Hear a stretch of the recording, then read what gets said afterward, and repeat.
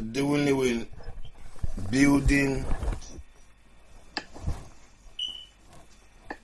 on solid foundation for marriage, building a strong foundation for marriage, building strong foundation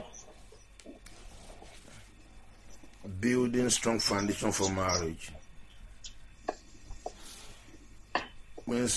for marriage. Number one, what is marriage? Marriage is an institution ordained and ordered by God.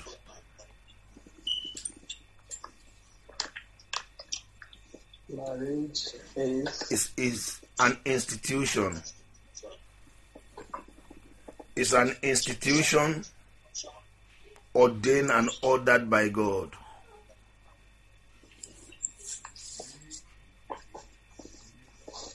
That is the only institution that was established before sin came into the world.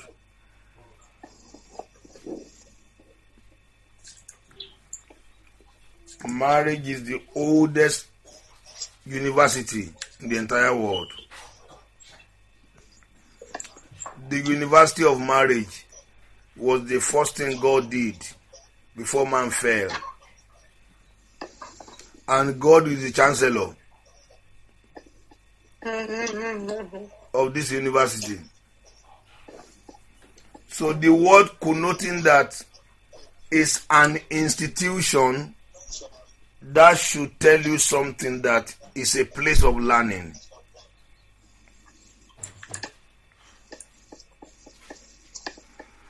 And this is an institution where people don't graduate.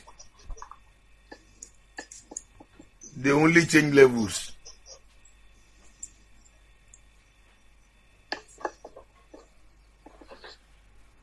If it's in every institution, there are different classes and different levels. That is why every marriage is not at the same level. Every marriage has different stages. And that is why we are talking about what is marriage, so that if you are not in a marriage, you can know you are not in one. And if you want to go into it, you know what you are going into. Because many people have different definitions of what they call marriage. But the only person that can define marriage for you is God, because marriage is God's idea. Now, there are 3 ways of getting married. Number 1, civil marriage. Civil marriage. That is the one that is done in the court. People's certificate must be acquired from local municipality, and it differs from one nation to the other, where they have a legal registrar. Where a legal register must be signed by at least 2 witnesses. That is, in such case, and your parental consent is desirable at this level, encouraged and very much sought after. But that is for people that are going into court marriage. But you're a liar. Amen. Amen. So marriage, this kind of marriage can only be broken by legal means. It's a crime to marry again while still marry under the marriage ordinance. In this kind of thing, if you are married and you go and marry somebody else, they call it biogamy. So you and the law and the police and the rest of them, you might be doing fellowship after it, because you had legal documents to prove what you are talking about. That's why people must know what they are going into. People must open their mind. And not, I am in love, I'm in love. Love is blind. Love is not blind, though. Love sees very well. Because people don't know that God is love. Many put their carried away. They don't understand sometimes when they are doing certain things. This legal, there's people that decide to go through going to the authorities to have marriage certificates through the government. That is one way by which people can marry. Number two, you have customary marriage. That is, customary marriage is one that this involves families. Families get together and traditionally hand over their daughter after customary rites are performed. And the right depends on the family and tribes. Some family consider this as a full and proper marriage, except the couples live together, and they expect the couples to live together thereafter. I did that. They call it traditional marriage. Traditional marriage is a point where two families come together and they consider this an engagement. This is when people say, I am engaged. This is an agreement to marry between two families, giving their daughters to you. You got their consent. And the church does not recognize this traditional marriage as marriage until the pastor bless it. Because God is the priest of every marriage. He's saying God bless them. Genesis 1:28, not and the court bless them. That is the difference. Genesis 1:28, and God bless them. Not even and their parents bless them. Well, no matter what the parents do, until God bless, that relationship is not in the sight of God recognized by Him. Now, that is why we are saying for people to understand what is called marriage. Customary marriage, this marriage, the man can marry.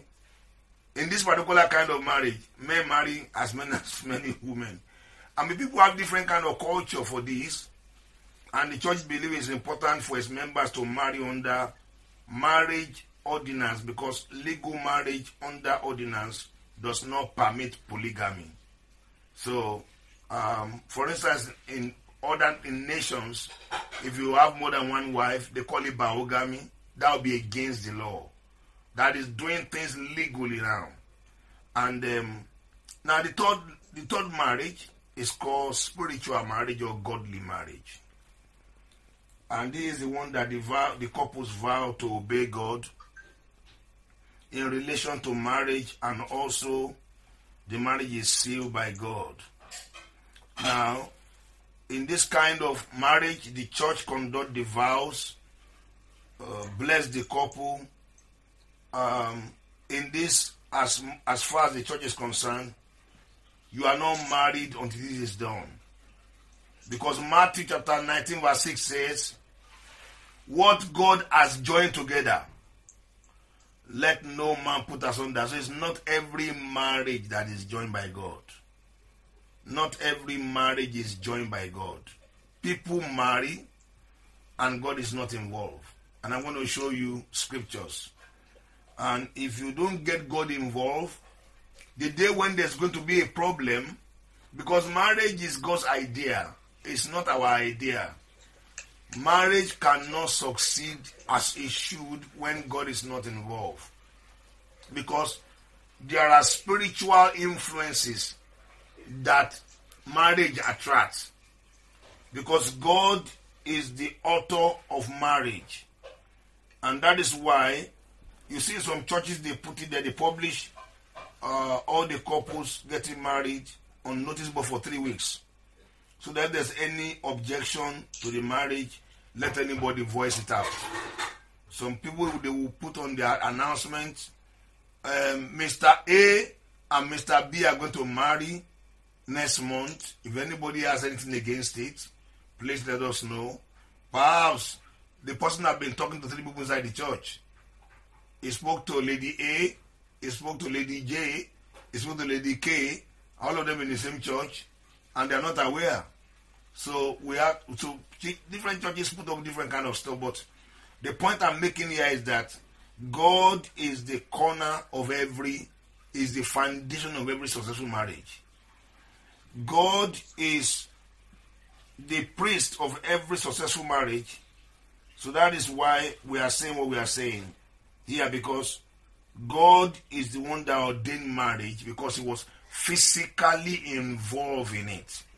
Genesis chapter 2 verse 22. You see, God was practically, in fact, that is the only thing God came down to come and do. If you look at the ordinance of marriage, that was the only thing God came down to do. Genesis chapter 2. I want to see action here. Genesis chapter 2, verse 22.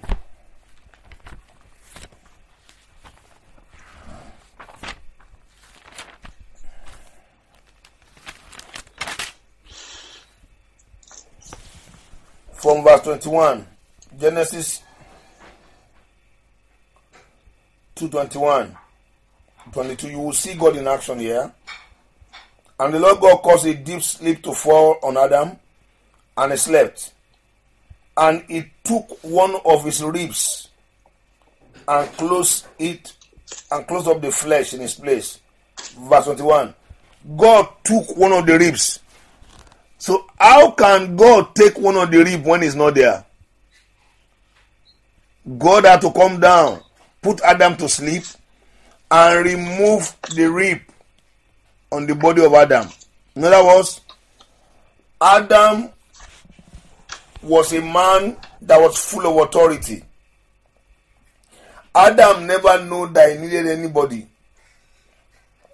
It was God that saw it.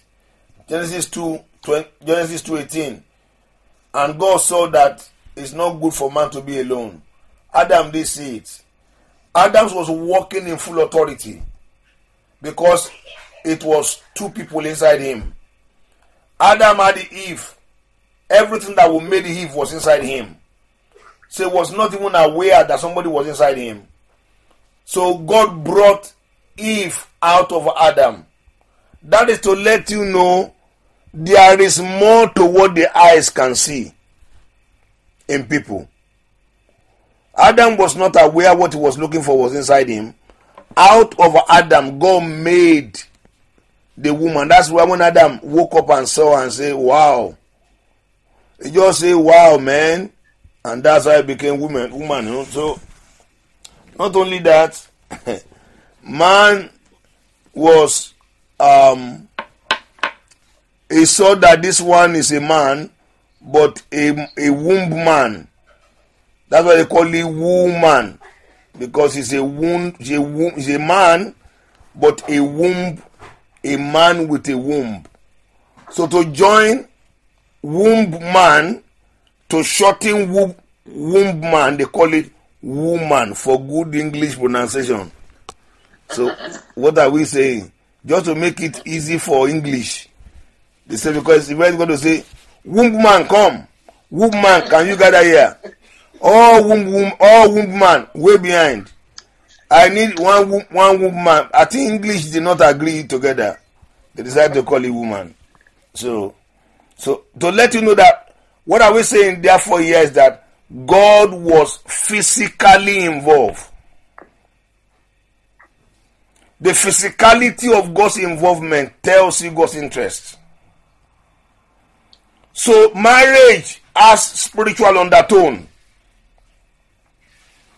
That people that when they marry, everything just start going well for them. I'm talking of when they marry correctly, when they marry rightly. So, and when it is not, when things are wrong in the foundation also, you see a lot of things go wrong in the relationship, and that will affect a lot of people. Now, God is the principal factor when it comes to marriage. God must be involved. And if God must be involved, you have to put God at the foundation. You can't do it the way you want. You do it the way he wants. You can't marry on your terms. You marry on his terms. If you want God to be involved, he has his own rules on how you must do it for him to be involved.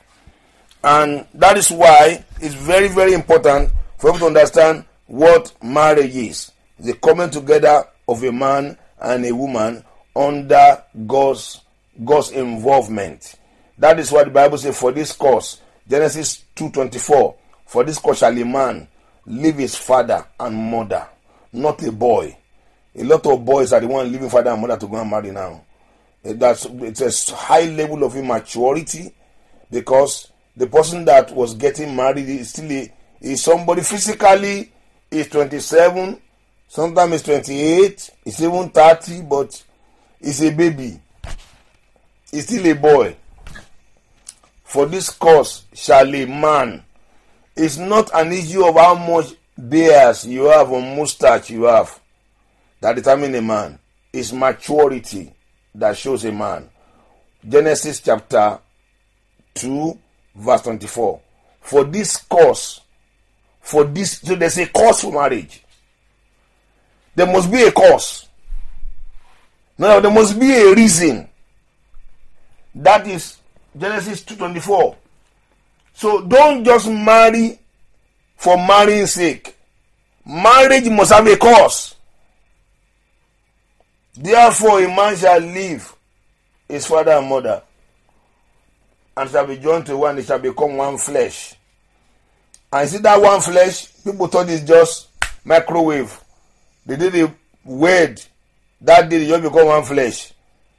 Practically speaking, it's said that way, but that one flesh is not a destination, it's a journey that will bring two people to become one flesh.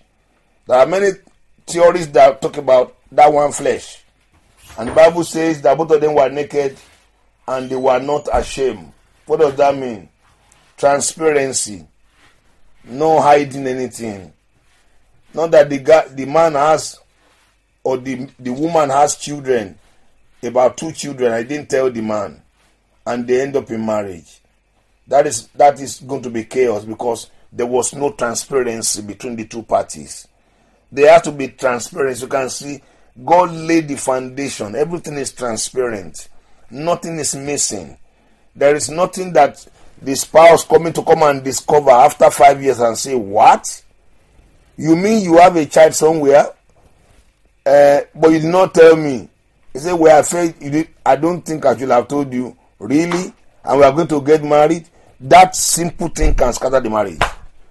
Marriage is so very, very, very sensitive.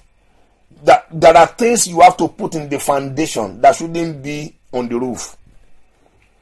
The only thing that starts from the roof is a grave. Only the grave starts from the top. Every marriage must have a foundation. Marriage does not start with roofing. It starts with foundation. Number one foundation is God must be involved in what you are doing. And if you want God to be involved, you have to follow his rule of doing it. That is why I'm saying here today, so what is marriage? That's what I'm saying, what is marriage? Because God, if you see Malachi chapter 2, let me show you something here. Malachi chapter 2. Oh, Jesus, thank you. Now, I'm teaching this thing. I believe that a lot of people will need this class.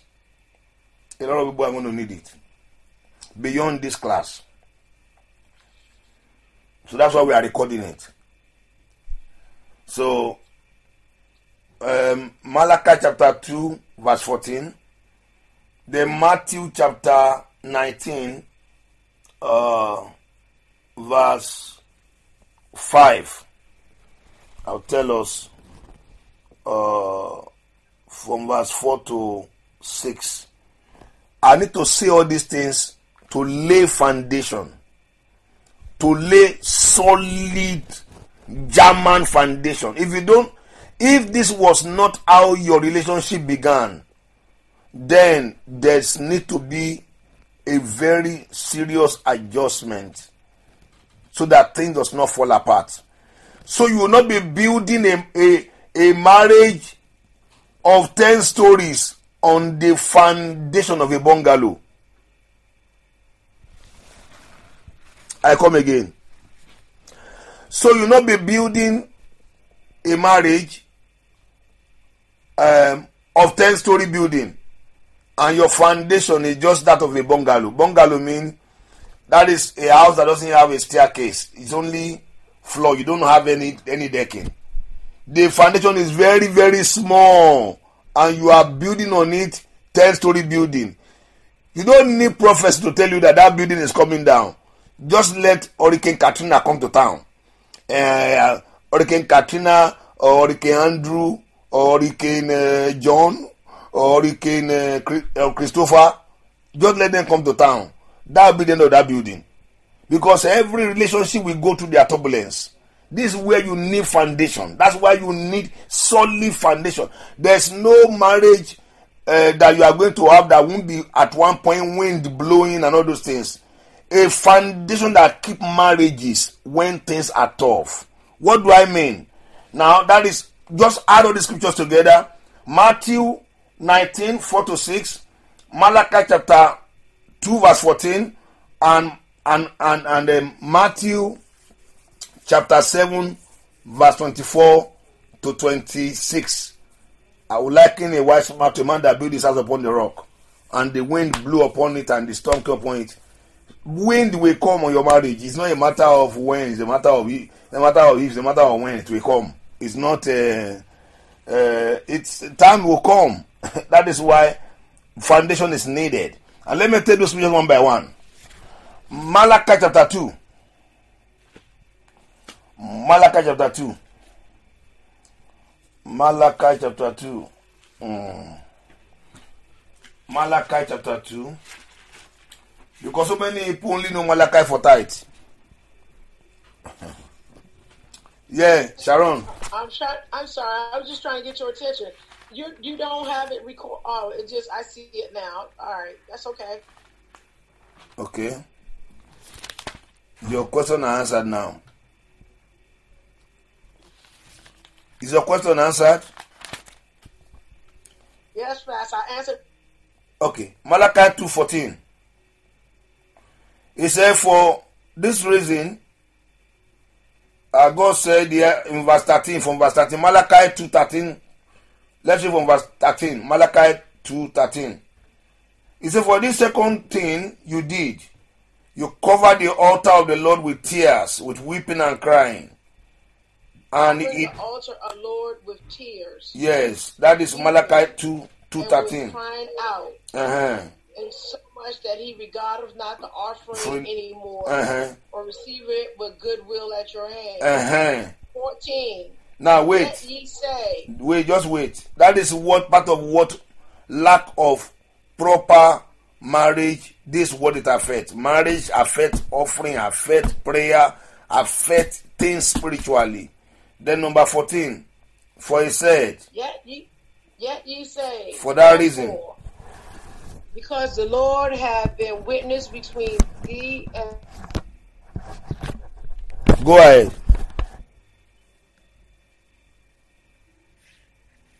Okay.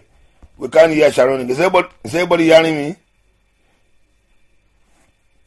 Is everybody hearing me?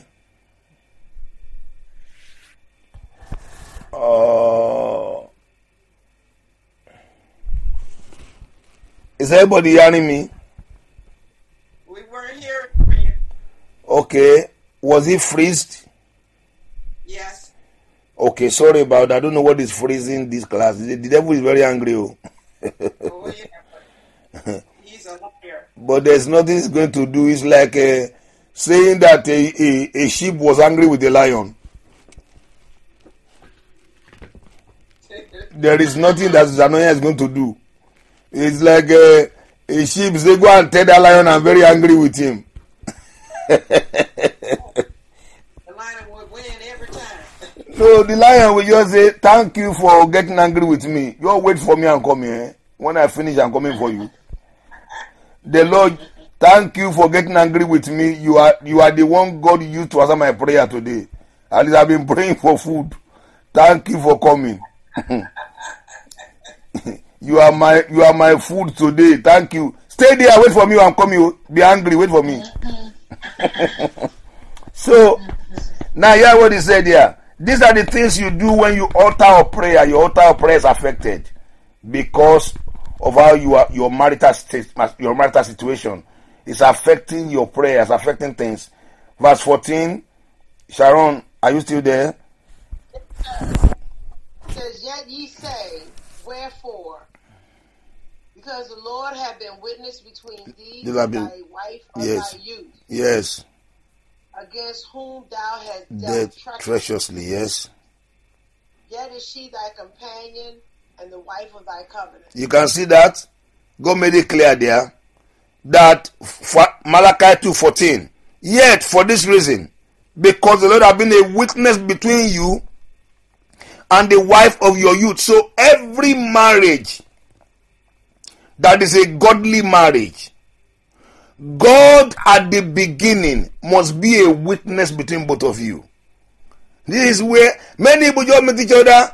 I love you on Monday. I kiss you on Tuesday. We are together, enter the same bedroom on Wednesday. That's why on the following day, I'm angry with you on Friday, they end up in divorce. But God is not involved in nothing. I love you, I love you, I love you. Say love is very blind. I just love you. I just love you. Say, sit down, let's teach you about this thing. Marriage is not for children. It's not born out of feeling. It's a conscious thing you enter into, understanding what you are doing. He said, God has been a witness between me and you. So when many pastors say, it's not every marriage that God has joined. Because there are many marriages that God is not involved. God was not a witness between them. And the Bible says here, know that woman, she's a wife of your youth. That the wife of your youth, the wife of your covenant. This to let that marriage is not a feeling. Marriage is covenant. These are understanding you must have. Marriage is not done out of contract. Marriage is done by covenant. These are things before anybody say, I love you, I want to marry you. You must understand this. It's not boyfriend, girlfriend. It's not I love you on Monday, I'm angry on Tuesday, we go apart on Wednesday. That's not marriage. That can be your relationship. If you want God to be involved, God must be the witness from foundation. Before you start doing anything at all with each other, God must be involved. He said, I'm a witness. I have to be a witness between you and your wife and the wife of your covenant. Many people are married and they don't even understand what marriage is about. Marriage is not coexistence. Marriage is not, I just love him, pastor. I can't sleep without him, pastor. You know, I just love him. Amen.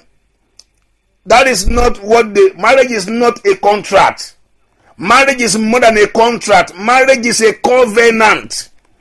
So I'm wanting those that are younger people that are listening or be listening to us to understand. Every lady going into marriage or man must know this thing I'm going to, it is a covenant. Because a time will come that you will say, you know, pastor, I don't have feeling for him any longer. That is why it's a covenant. Marriage is not based on feeling. If your feeling change, covenant does not change. These are things people must understand before they even go near anything called say, I want to go to church, I want to marry you. And that's why there's so much breaking of marriages today all over the whole place. Because many people have wrong foundations. They don't even understand what they are talking about. It's like somebody just get it right now and say, COVID-19, or a lot of aircraft are parked at the airport. I must drive one. I must just enter. Open one for me. After all of them are parked now, I must fly the aeroplane today. They should go and call foreign director for you. Foreign director, you should go and call them already. Your dead body is about to carry about. Because you want to go and enter what you don't know what you're entering about. In the Bible days, before they marry, before you say I want to marry anybody, they will cut your finger. This third one where ring enter, they will cut it with knife. Where ring is today is where blood is. Because the blood that was on the fourth finger comes from the heart. That is what was going to happen between Joseph and Mary. He said, I'm in courtship with you and you have a child. How come? That you have a child by Holy Spirit. I don't understand this kind of Holy Spirit too. Holy Spirit pregnant you. At that time, it was very strange. So he went to sleep in his mind, and the Lord appeared to him and said, I am the one in this one matter. Your wife is still a virgin, nothing happened to her. I needed your wife's body to carry my son, but I wanted to be there as a cover for her. And he agreed.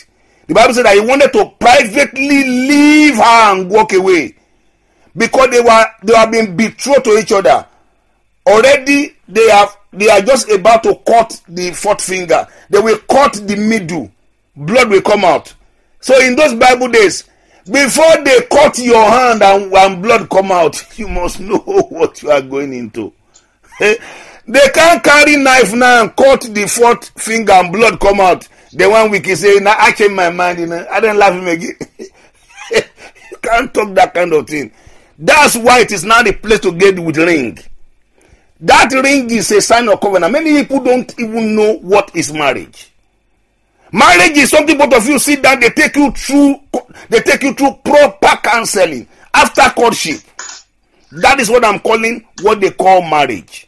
So there are a lot of marriages that doesn't have a solid foundation. Because no matter whether you marry in the White House or you marry in Downing Street, marriage has their day when the storm will come. Matthew chapter 7. Just follow me here. Matthew 7 verse 24. Every marriage will be tested. So these are the things why people may have to understand. When somebody says, I want to marry, I say, no problem, sit down first. Let's talk that you know what you are going into. Now he said, Matthew 7 verse 24.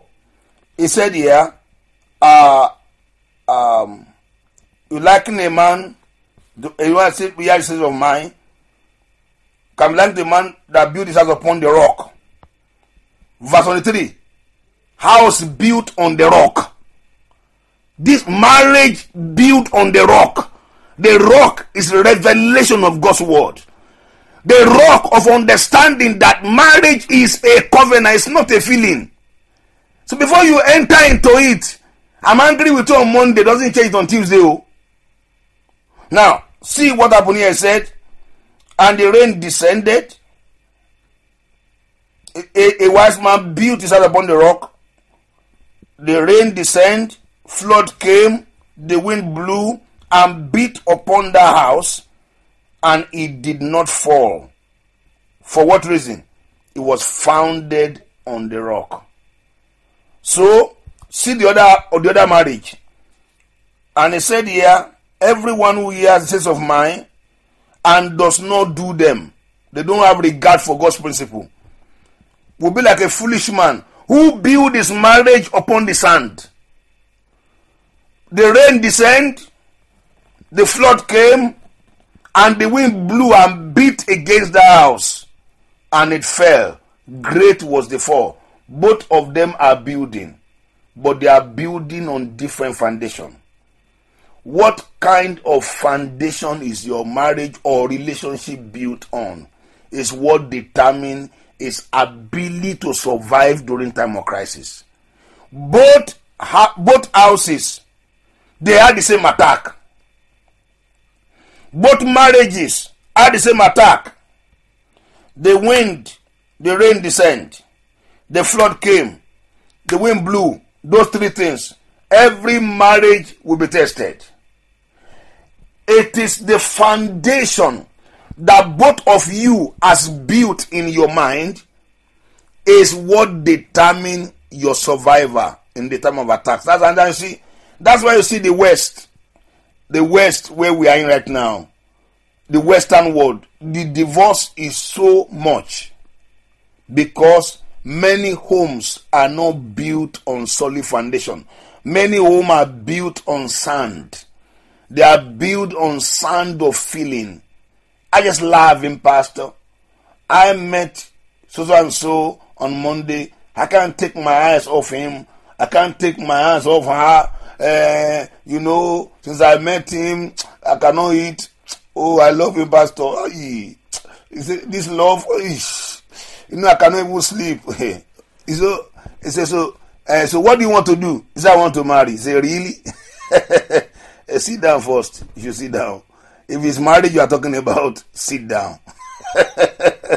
That love that you are telling me that, I just love him.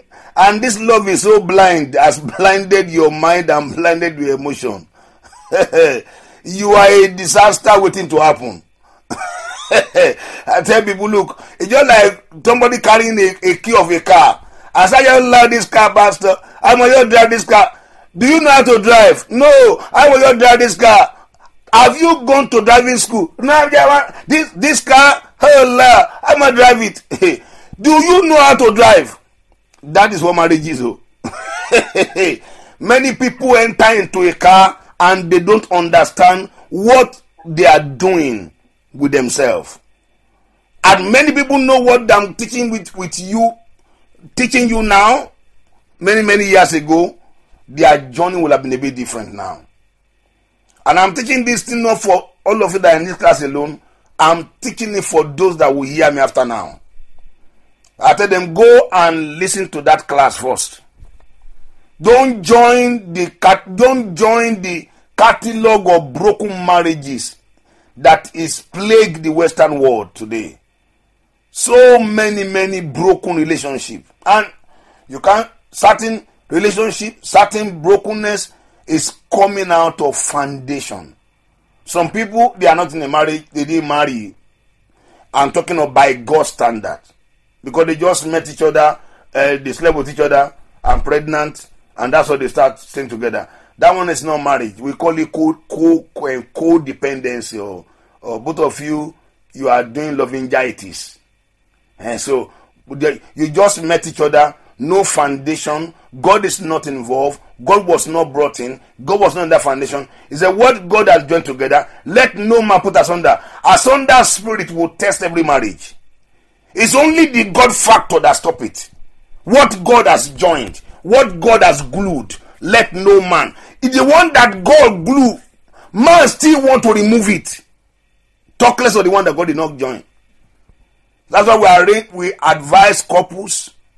If they didn't do it right, there's always a right way to do it. There's always doing it well. There's always... The God we serve does not leave us without a way out of dealing with problems. Some, they met each other when they were not born again, and they were carrying on with themselves. It's okay. Or maybe that has been the state of your marriage. It's okay. That's what they call marriage blessing.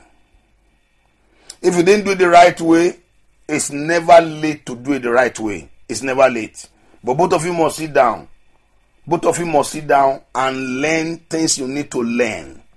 So that to change your mentality. That this lady I want to marry, this is not just a girlfriend. This is going to be a wife of a covenant. If you are not ready for a covenant, don't dare it. Just stay out of it. It better you just remain. And that's why we have so many baby mama around the whole place today. Ladies having children for different women having babies for different men. You become baby mama for everybody. You have children with 3 fathers because you didn't have proper foundation at the beginning. But let me say, no matter how it is, it's never late to do things right. If you are going to a place and you discover that where you are going is a wrong path, the best thing is to turn back. It's never late to be right, but this thing involves 2 people. Both of you must come down and sit down. If you know you want to marry, tell yourself truth, because storm will come. Marriages have their season. Just like we have winter, we have summer, we have autumn, and we have the third one, summer, winter, autumn. Fall. Huh? Fall. Fall. Summer, winter, spring, and fall. You have said it. The spring. Spring, summer, winter. So can you imagine somebody now in wearing t-shirt, in December. He's wearing t-shirt during winter. They will tell him that, excuse me, are you aware, which part of the world are you staying? Did you come from Jamaica to this place? I mean, how did you know that there's cold outside, or wearing singlets? Like today now the weather is very good. Some people have removed their shirt and removed all their t-shirt. They are just walking bare body. That is only in summer people do that. Nobody, no matter when somebody say that you have mental health problem, you can't just take off all your dress as a man and walk out bare chest and say you want to enjoy fresh air. Nobody does that during winter. That's what some people are doing. That's what I'm saying. What is marriage? Many people don't know what they call marriage. So they just jump inside it. Because many people's ideology about marriage is taught by Hollywood. Hollywood, I love you. Not just love you. The people that are teaching you marriage in Hollywood, they said they slept, they woke up, the lipstick is still in their mouth. Go and ask all the women. Nobody sleep with lipstick. They clean it before they go to bed. That's to tell you the fakeness of Hollywood and Nollywood. That's why majority of the people you want to learn marriage from, they don't have a home. There's only marriage on set they know how to do. Many of them has no marriage. And that is why I'm talking to, straight talk to many of us. What is marriage? Marriage is the coming together of a man, not a boy. There are so many boys in marriage. And there are so many girls that you see in their father's house to learn how to be a woman. Because many people have mistaken their physical body, meaning to equal maturity for marriage. For this cause shall a man must mentally be matured, responsible, have your own house, have your own place where you stay. Not that you marry a woman and you go and move into a house because you saw a baby mama or sugar mommy or sugar daddy. That is not marriage. That is just codependency. So you have your own house. Like I've always told somebody that wanted to marry that time, I said, you will love that lady, you love him, okay. That girl, you must not move into that lady's house. Go and get your own house. Get your house and let her move into your house. That's how men does. Men, not boys. It's boys that move to the house of a woman. And if it ever happen, if in case it ever happen, as a man, what you do, you take over responsibility of the house. And that should be for a short time. Okay, if I'm here, we are here for this for a short time. I'm working to get my own house, but to show my responsibility, I'm paying the bill of this house. That's how a man talk. Not, hey, I'm very happy, you know. The lady has her own house. Hallelujah. She has her own car. Hey, man, I'm so blessed. She pay all the bills, man. And she just feed me on top. I'm sorry for you. I'm sorry for you. You are not seen husband yet. So you pay, it's a man coming to your house and eat your food.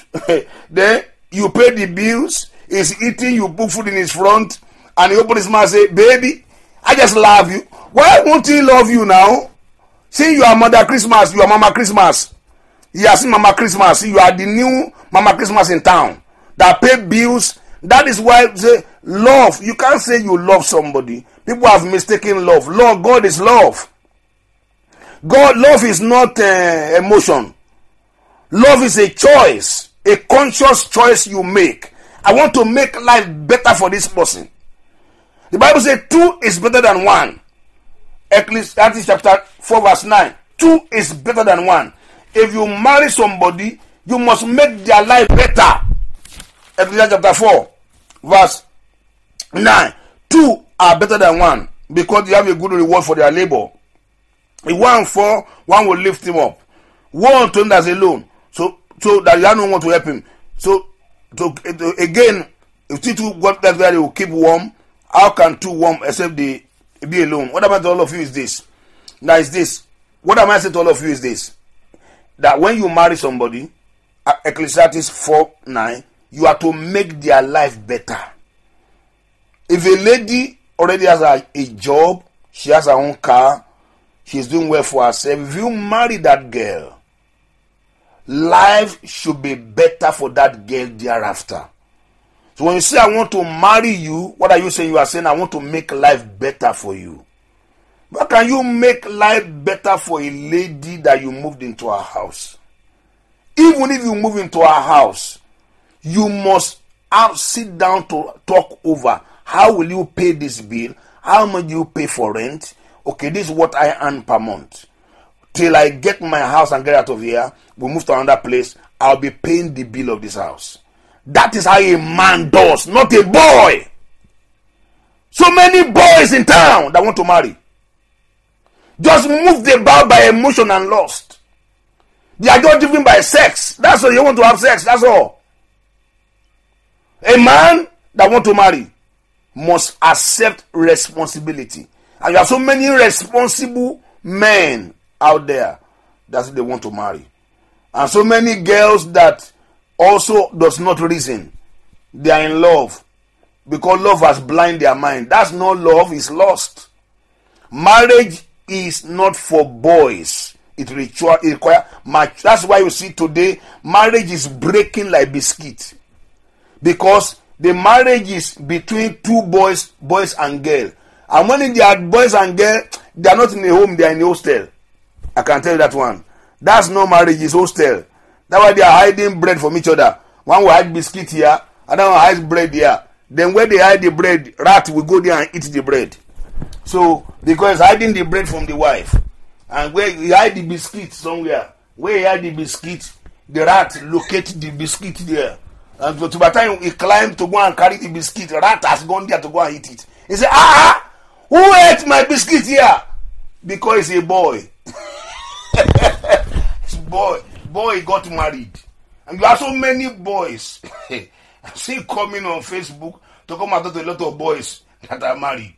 They are no men, they are boys. A lot of boys that have mustache at the age of 50. Because they didn't learn what is called marriage. And it's never late to learn it. We want to speak to our men. We want to speak manhood into boys. And speak maturity into girls. And let somebody want to marry you, ask him, number one, where are you working? I'm still looking for a job. You say, oh, really? Okay, you are looking for a job and you want to marry me? Okay, I see. I have a job I am doing right now. And when you get job, you can come and you can check out if I'm still available. But an unmarried man to come and talk to me about marriage, I don't think. But if you know where you are going, it's different. What I mean to say that you must know where you are going. You must have a vision. You must have a course. You must have a course. There are people that maybe they have not gotten a job at the time when they are talking to you. But you can know there's a vision. Because God gave Adam a job before he gave him a wife. That's what I'm saying so. God gave Adam a job before he gave him the Garden of Eden. Before he gave him a wife. What are we saying therefore? Remember, I said to you, Matthew chapter 19. I want to make sure this understanding is comprehensive. This teaching, everybody will hear it, will play it, other people can listen to it. And what is called marriage. So if you don't know, you don't enter. If you rush into it, I promise you they will rush you out like Russians. You jam there, you will jam like German if you are not properly know what you are doing. Now let's Matthew chapter 19. It says, it said it here. Matthew chapter 19 from verse 4. It said to them, have you not read that he made them at the beginning, male and female? And he said, verse 5, Matthew 19, verse 5, for this reason, a man shall leave his father and mother and shall be joined to his wife, and the two will become one flesh. For this reason, for this cause, there must be a reason for your marriage. There must be a cause. Don't just marry a man or a man just marry a woman. There must be a reason. There must be an assignment. There must be something that the lady is coming to do. They call women and help meet. But how can she come and help you to do something? How can she come and help you when you are doing nothing? And that's where the woman coming to the marriage, and the woman is trying to pursue a career, and the man becomes jealous because the man is not doing anything. There's nothing that makes me to be jealous in my wife now. Jealous in her for what? Do I have the time to even look at what? She's busy with her own thing. I'm busy with what I'm doing. What I'm trying to say is that our coming together is for a purpose. There is a mandate on my own life. So when she met me with a vision, with a course, and my course was already set where I am going. And I am told that this is where I am going. I'll be going into full-time ministry.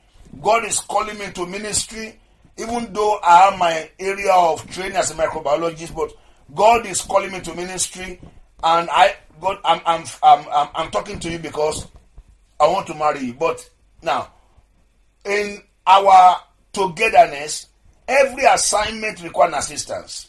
So you are coming on board with me to pursue this course. So it's clear, not that she just get to know later. Before Jack Robinson anything, everything was clear from day one. So you see, in my own case, after we spoke, after about 1 week, I took her to the place I was staying, to another part of Nigeria. I told her, I said, can I see you? She said, we came. She sat down. I said, I want to show you the room where I am staying. This room I am staying, they borrowed me this room.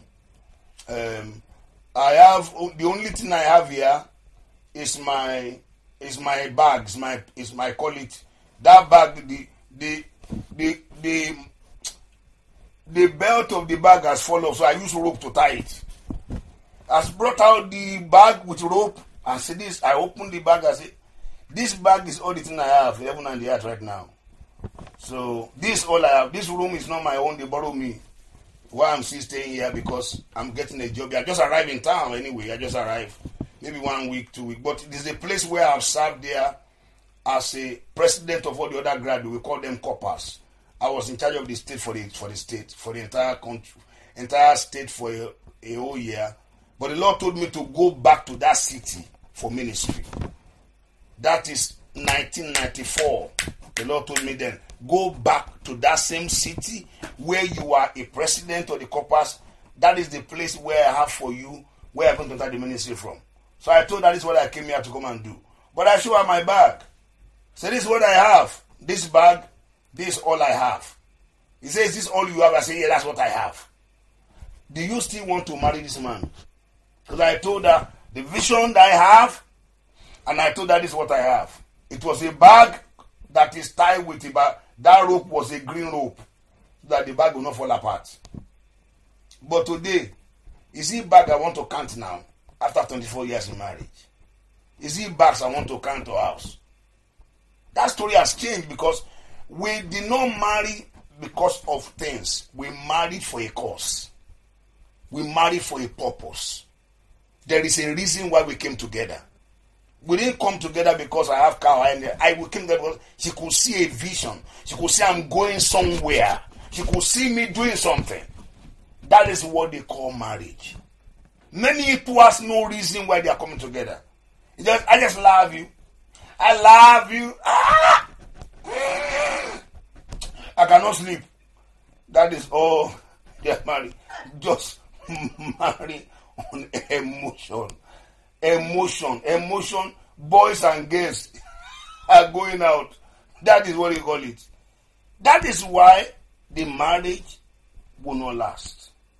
Because the devil is always angry with any marriage.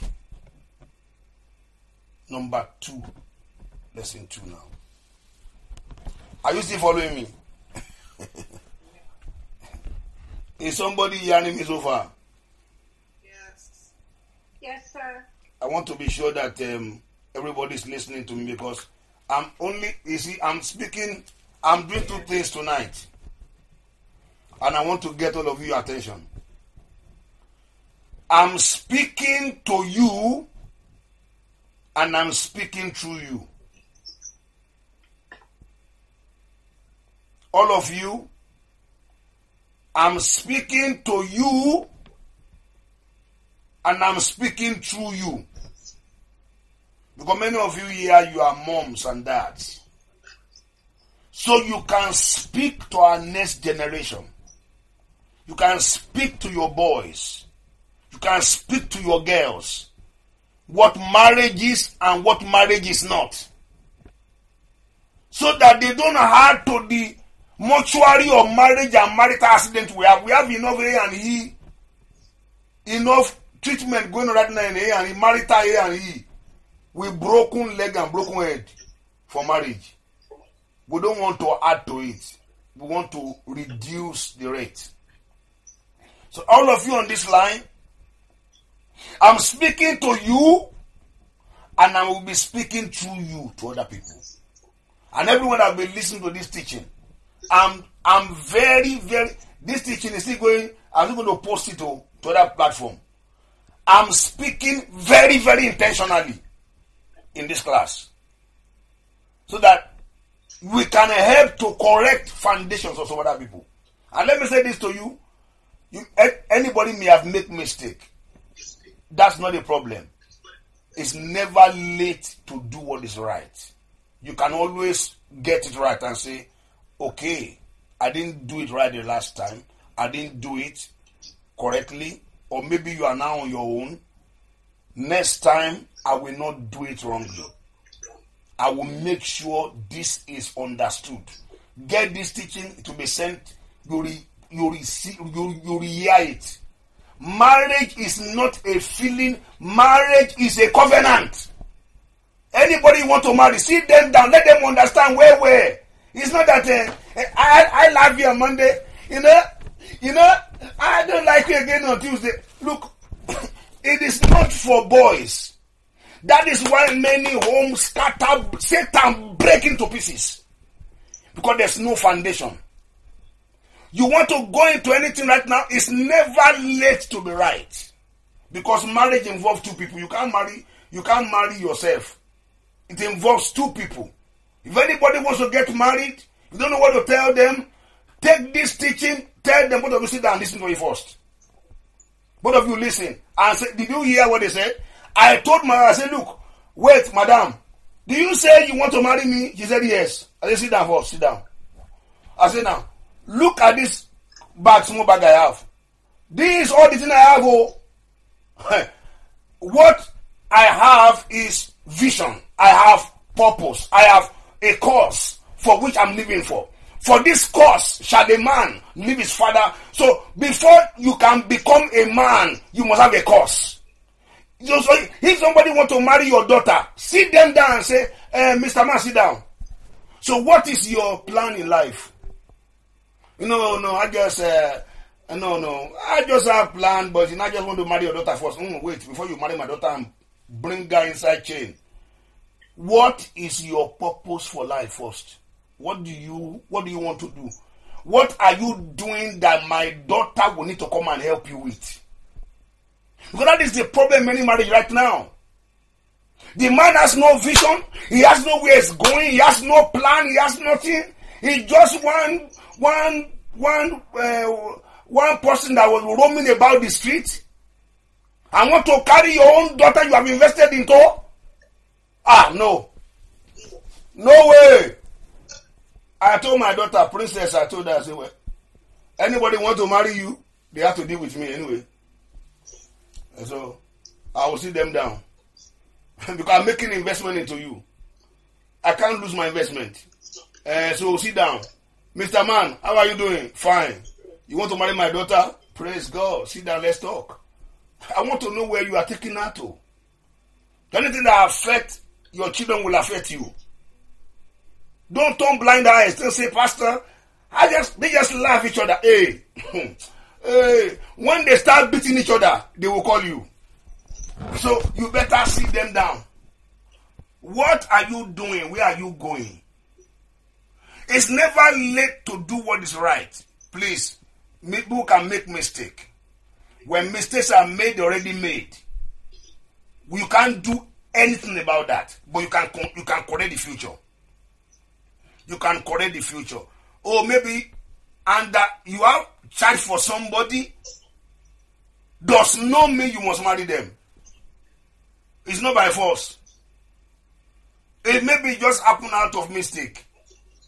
Okay, that is done. But now, don't tell me mistake, first child.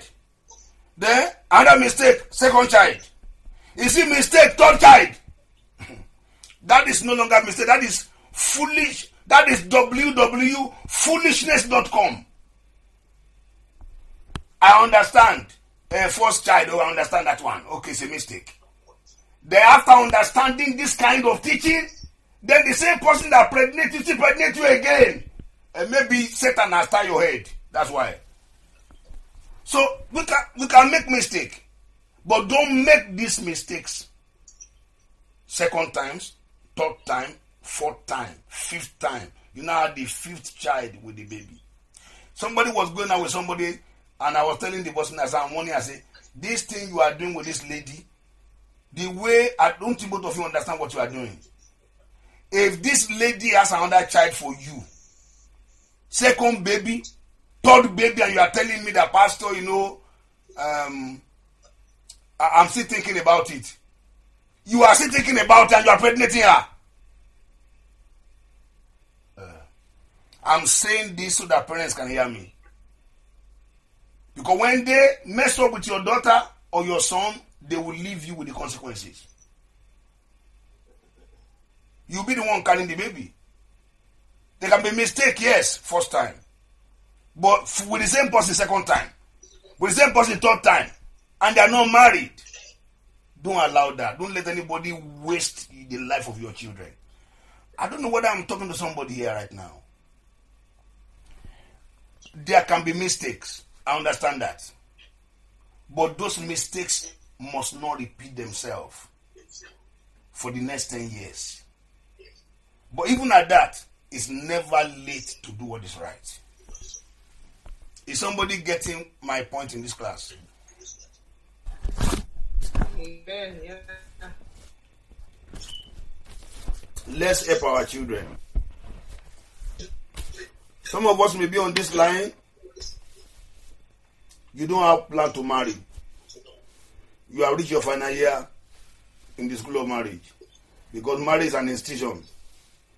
You are not marrying again. You are a grandmother now. It's okay.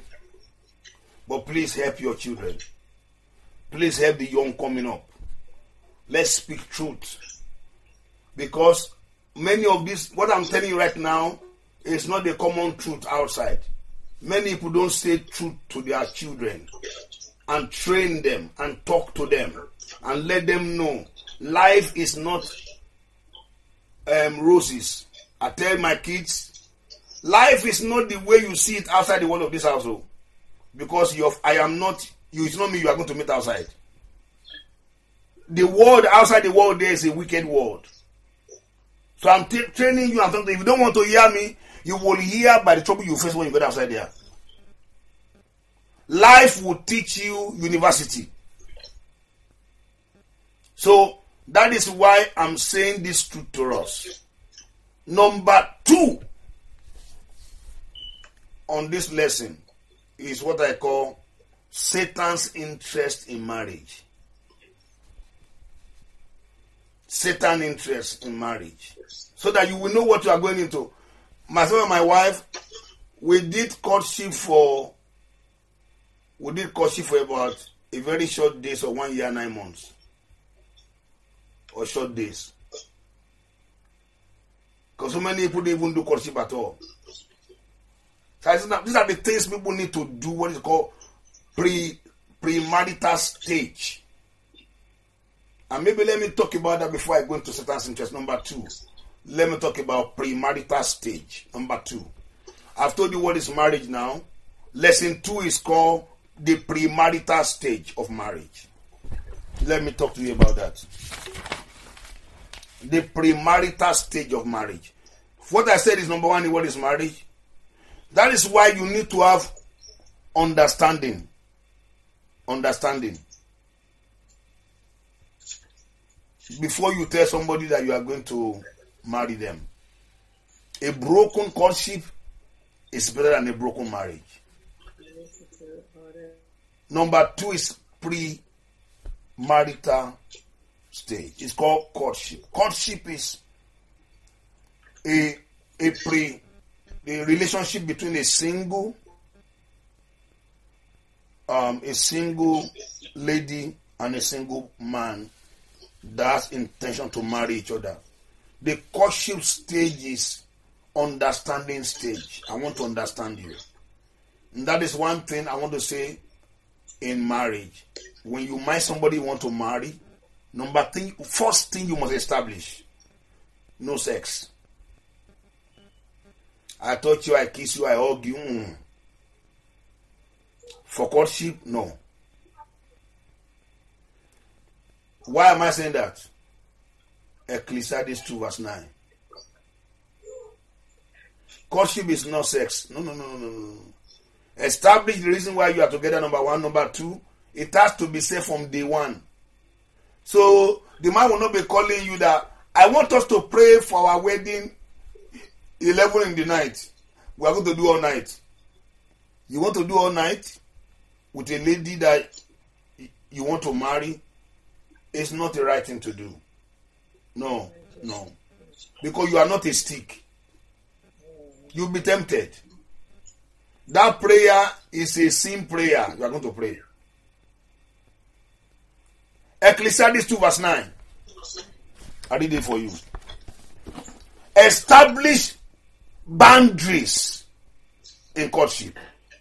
I told my wife within the first 2 days we met, I said, in this relationship, there is no sex before marriage. And I told her, if it ever happens, I will not marry you. Just write that today. Write it down. If a sex happens between me and you, I will not marry you. Get that clear now. Until we are proclaimed blessed, married properly. Women has more control than the men.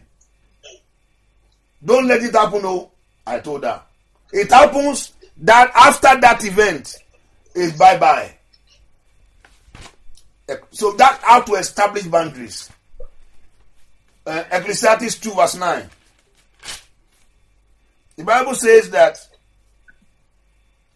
Ecclesiastes chapter 2, I want to read something here. I said, I charge you by the Song of Solomon. Sorry, let me check. I'm coming. Let me check something here. Yeah, Song of Solomon chapter 2, sorry.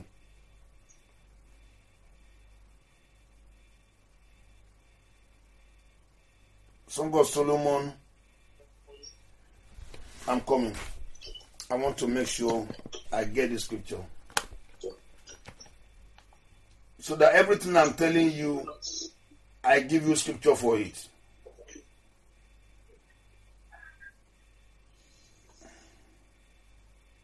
Anything you don't understand, please raise up your hand and I will repeat it.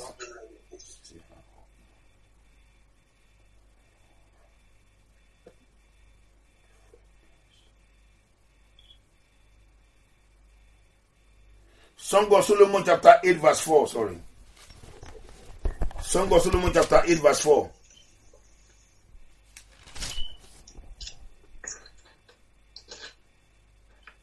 Can someone, he says here, I charge you, O daughters of Jerusalem, do you not stir up or awake love until it please? That's in your Bible? Yes. Ecclesiastes, Song of Solomon 8 verse 4. Do you not stir up love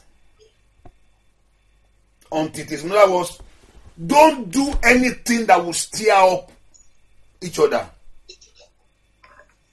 You are holding the hand of your fiancé and your body temperature is already changing. You remove your hand. Just remove it to save yourself. Because don't stir up yourself. That's why I tell people, you are cutting, then you are kissing each other. You are looking for trouble. Stay away from these things. You know why? Emotions affect decisions. emotion affect decisions. The people that are married today, not because they want to marry that person. They married that person because they had sexual relationship and she became pregnant, and it's like a marriage forced on that person. And maybe you already because I'm pregnant already for you now, and since I'm pregnant for you, you have to marry me. And some people, some women, use that as a trap for the men. They make sure the guy sleep with them so they can marry them. Don't play that foolishness with anybody. And that you have a child with somebody out of mistake doesn't mean that you have to end up in marriage in that person. Marriage is different from childbearing. You have to sit down and talk. Because this is your life. This is your life. You don't have two lives to live, only one. So in courtship, don't stir up love. You are kissing each other. You lock the door. You say you are doing prayer. Okay, I see. The result of your prayer, we are going to see it. So, you are doing prayer, Abi? Okay. Everybody will soon hear the prayer, the answer to that prayer. You say you are doing all night prayer. Okay, I hear. Everybody that was not there, they will soon hear the result of your prayer very soon. So, don't stir up love. Don't be hugging somebody and telling me, Pastor, it's my fiancé. Now, that is courtship. Put foundation from day one. No kissing, no romance, no of those things in courtship. Love is not feeling. Love is choice. If I love you, I will wait for you. If I love you, I'll protect you. If I love you, I will guard you with godly fear. So when you take sex out of the matter, then you can sit down and talk about your future. Talk about your future. Sit down and talk. Courtship is two people. Courtship is time of fellowship together. Sit down and talk about your life. Tell me about you. How is your family? Know about the family you are marrying from.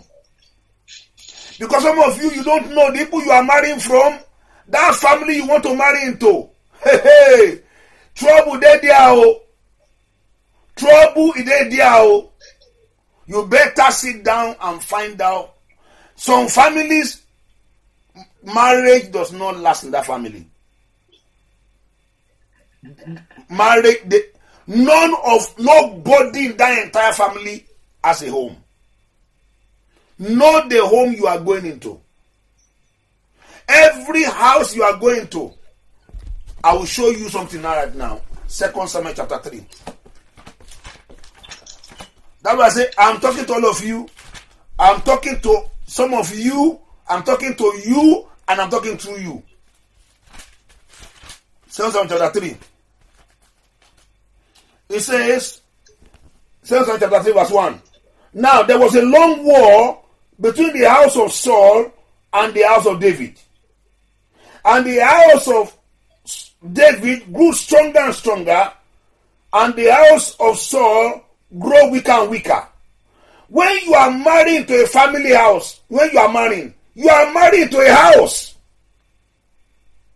For instance, if somebody from the house of David goes to marry somebody from the house of Saul, you know what has happened there?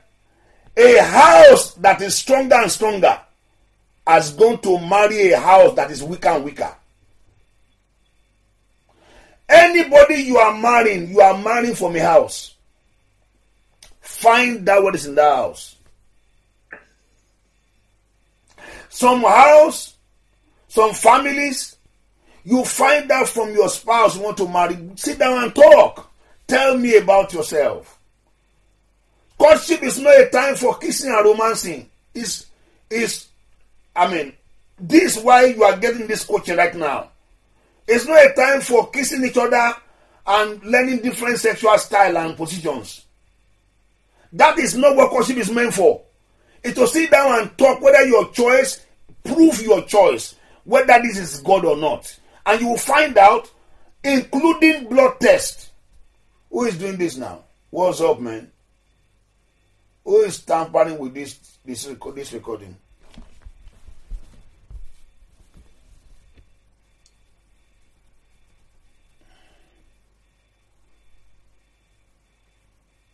Oh.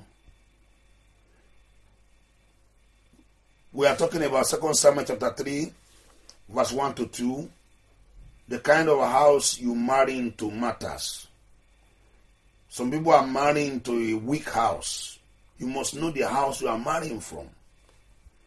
You must discern that. You must know the house you are marrying from before you go into marriage with anybody.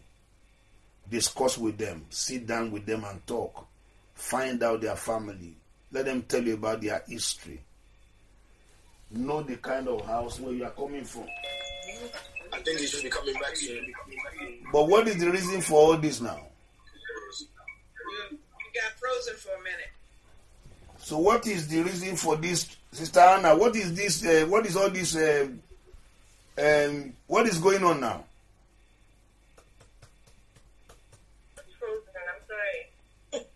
Ah, my God and my Father. Because we are doing recording here. Now, hear me. Everybody that want to marry, you are married to a house. You are married to a house. Courtship is not marriage. Now you must know, like I said with my wife, we court for 1 year, 9 months. Very short few days. I made it clear to her, in this relationship, the standard and the boundaries are set by godly fears. These are things we are not going to do in this marriage, in this courtship. These are things we are going to do in line with the word of God. We agree on principles. We agree on things we don't do. Because there is no point trying to mess up what you are going to do in the future today. Build values. Listen to messages together. Pray together. Read books about marriage. Buy book. Buy for your wife to be. Let her read that book. You also read your own. And both of you come and share your understanding. Marriage is not a destination, it's a journey. It's a long journey with many bus stops. And you see, the more knowledgeable you are, the more stronger you are in a home. David married from a house. He said the house of David was stronger and stronger. The house of Saul was stronger and stronger. So in courtship, sit down and talk. Talk about your family. How many children do you want to have? Find out the blood test of the other person that you are going to marry. Do blood test. Because sometimes the person you are going out with, you want to marry, she's the same genotype with you. She's AS, you too, you are AS. These are things, foolishness will not allow people to do. In the name of I love you, I love you, I love you. Now, find out what is your group, what is your blood group, what is your genotype. Then you go and do blood test. Because if that lady is AS, you too, you are AS, you are going to give birth to sickle cell children. You are going to give birth to children that have AS and SS.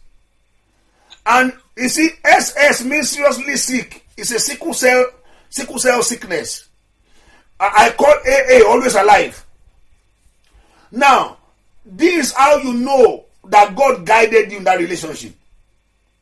Now, when I did blood test, my wife did blood test, we were the same blood group. We are the same genotype. I belong to a group O blood. My genotype is AA. Our own too is group O, genotype AA. Those are things you are going to be using to check the direction you got for this relationship, whether it's correct. Let God guide you. These eyes cannot see. This one can only look, cannot see anything. These eyes can't see 10 years to come. These eyes can't see 20 years to come. When God is guiding you, He's guiding you because of what is ahead of you. 30 years down the line, 40 years down the line. That's why we pray, Lord, guide us. That's why we close our eyes, because this one cannot see. Some families you enter into, there are war fighting that family. Anyone that gets married there are demonic powers that want to destroy that family. If God sent you there, God will keep you there. So please, that's what courtship is meant for. Because why? You must honor God in your courtship. Hebrews chapter 13 verse 8, verse 4. Marriage is honorable, the bed undefiled. Marriage is honorable, the bed undefiled.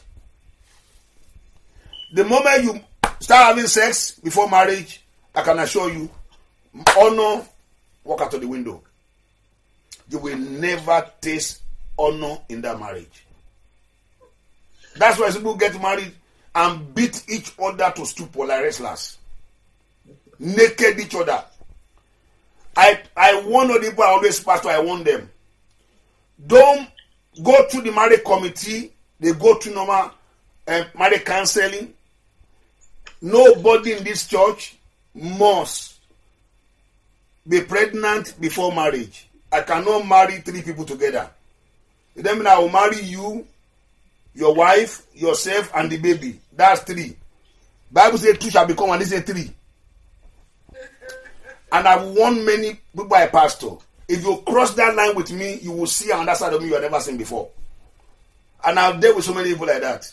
Some of them went to go and use urine of their husband, of their fiancé, to go for a medical test.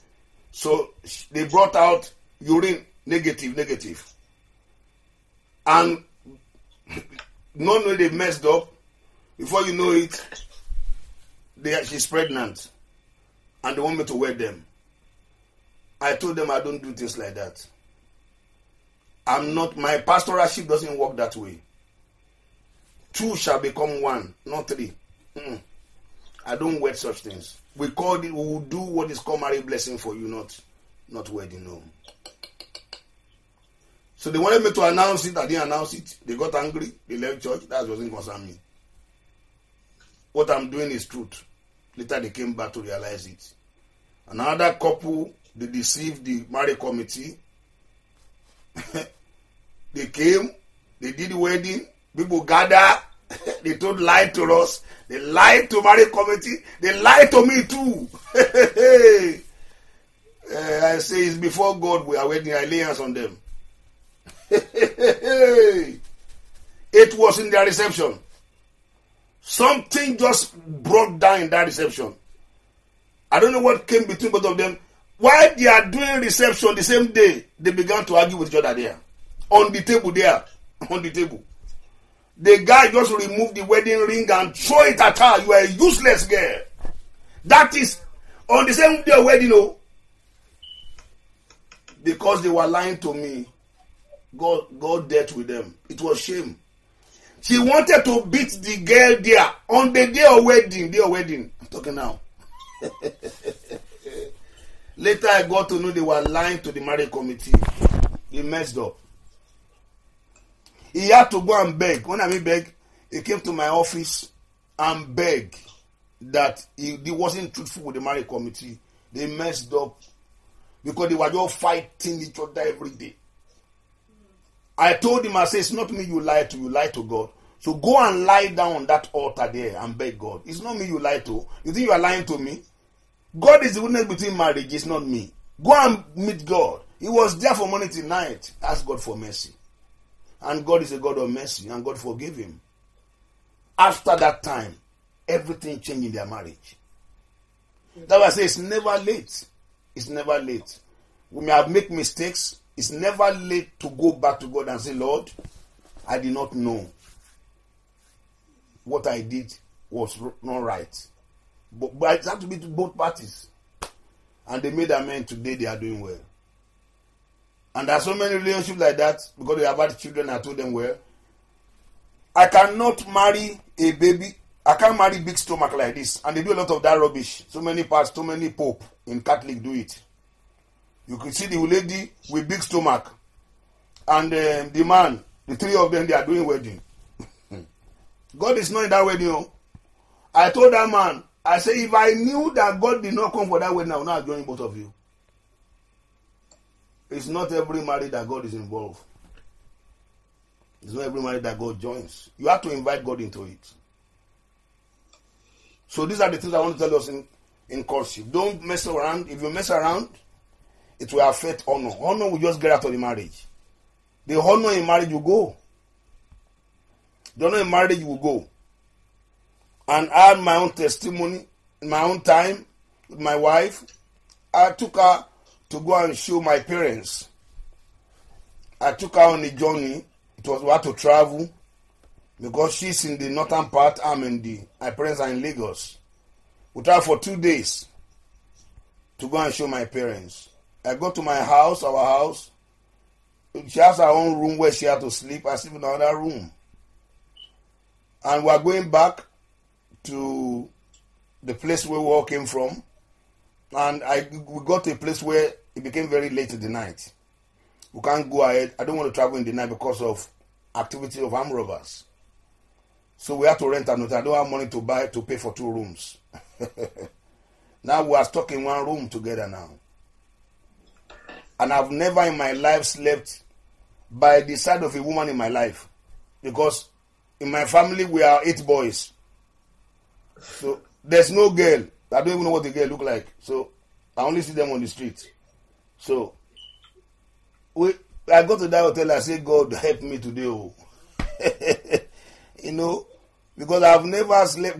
We have made a vow that this must not happen. This way is very good to put a boundary in place. So she went to take her bath, she went to go and sleep. There was no place to sleep. I can't sleep on the floor. I slept by her side like a conga fish like that. I just stretched like a book. That's how I slept.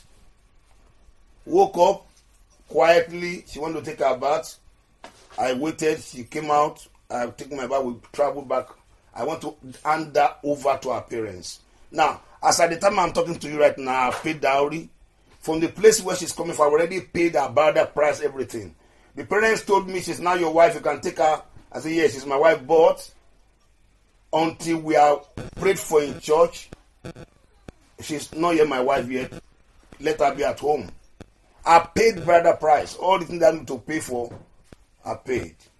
And see what happened. When I got back to the place I am staying, I was worshiping the Lord in the morning. Lord, thank you for our journey. Proverbs chapter 3 verse 6. Acknowledge God in all your ways. And the Lord said to me, I have seen that you have honored me. And because you honor me, everything you need for this wedding, I'll provide it. He said, I was watching all your journey, whether you will break your vow. You did not break it. Then the Lord said, if you see God, you can ask him. He said to me, you have honored me.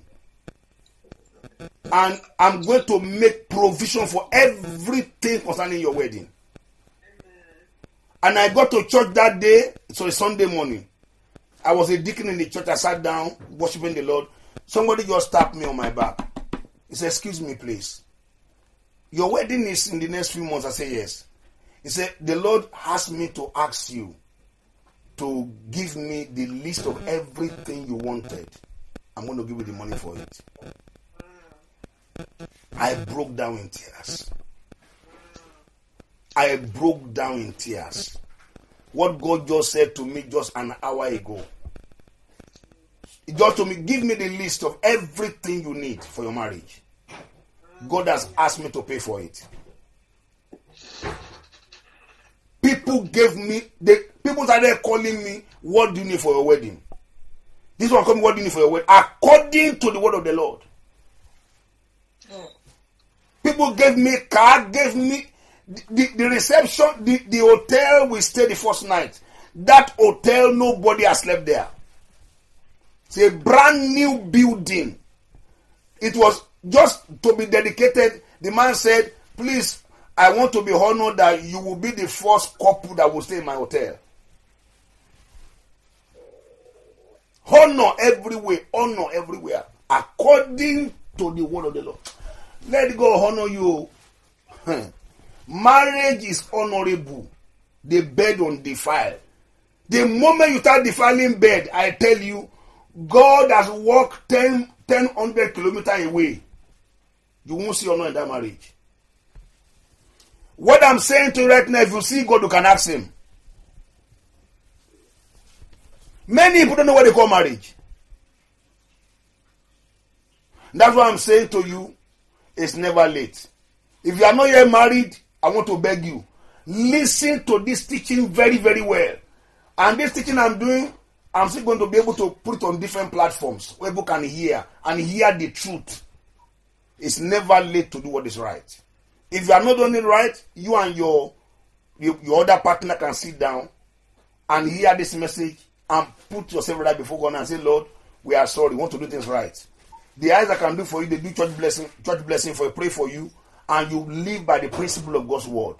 And you will see how God will break forth in your life. So this is what I want to make sure that we understand about courtship. Why am I saying this? I have discovered that if you go into marriage and you have messed up yourself, it attracts judgment. Ephesians chapter 5. Ephesians 5, 3-7. Am I communicating?